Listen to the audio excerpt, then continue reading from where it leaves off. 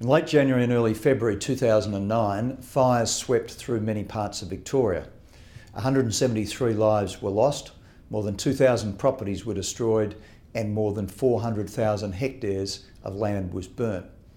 Having spent time with so many Victorians who were affected by the fires, my thoughts, of course, are with them today and with the communities who lost so much, and the firefighters and volunteers and emergency services personnel who fought so bravely.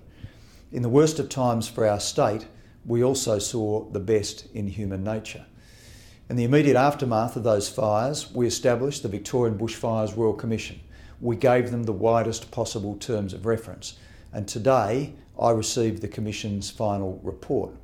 I have released it to the Parliament immediately, and it is now available, again without delay, to the Victorian public. In the coming week, we will announce an interim response to the recommendations contained in the report. And in the coming weeks, after we have considered the report in detail, we will announce our final response. The community, many organisations and agencies have told us that they would like the opportunity to contribute to our response, and we will be giving them that opportunity.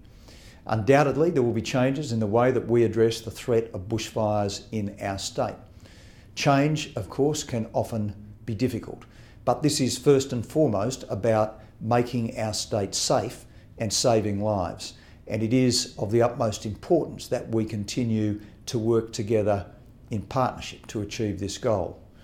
I wanted today to take this opportunity to thank the three commissioners, to Ron McLeod, to Susan Pascoe, and of course particularly to Bernard Teague, for what was, I know, a very demanding, a difficult and sometimes harrowing task. No Victorian will ever forget the events around Black Saturday, and together, in partnership, we must do all that we can to ensure that such an event never occurs again.